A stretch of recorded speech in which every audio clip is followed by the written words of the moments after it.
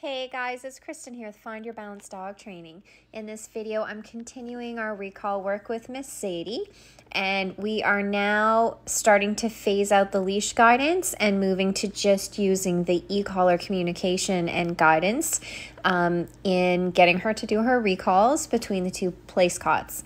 So as I'm calling Zadie, anytime that she doesn't understand what I'm asking or she doesn't respond like you saw right there, I just reach in, pick the long line up again, give her that extra little bit of guidance to get her going, and then we go back to just e-collar communication.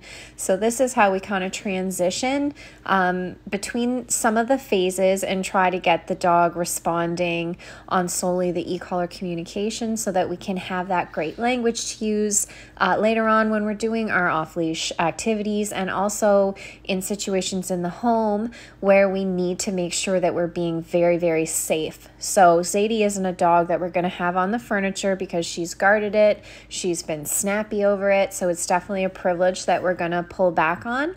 But it's very common when dogs go home that they try to fall back into their old bad habits.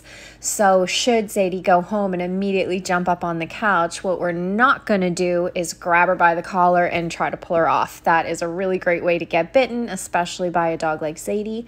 But now that we have our great new training and our e-collar communication, what we can do is use our training to have her disengage.